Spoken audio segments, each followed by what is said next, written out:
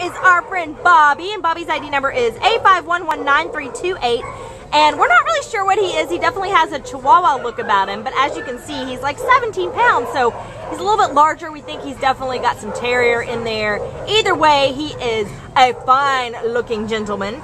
He's about 2 years old, and he came in as a stray on October 9th from West Covina. And this guy is, besides being adorable, he is good on leash. He's good with other dogs his size. He has some kennel mates that are his size that he gets along fine with. He loves treats, and he's a curious guy. He wants to get out and explore, but he's also very responsive.